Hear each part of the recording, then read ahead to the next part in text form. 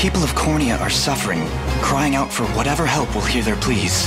Should I turn a deaf ear to those voices, I would have little and less claim to the crown I feel is mine. That, and I owe it to my mother to see them safe. We march to vanquish Galerius and free all nations of Fevrith alike. You have quite the grand vision for yourself.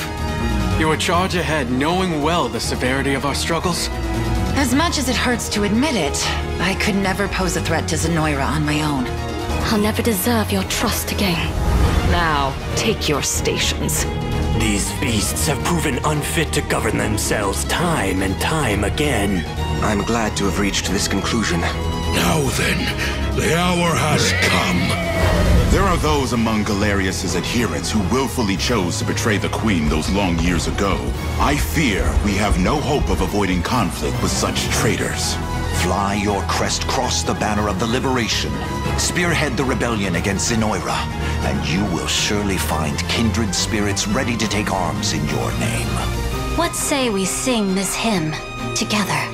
I want to do what I can to end this war for good.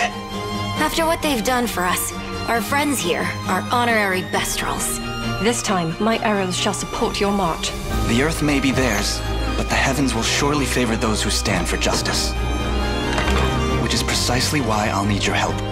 I'd count you among our allies as well. Come, help us topple Zenoira's wicked reign. For the kingdom of Drakenhold, we shall never fail. Did you really think we'd let these atrocities go unpunished? And not a soul among us desires liberation. Prepare to breathe your last, Geeth.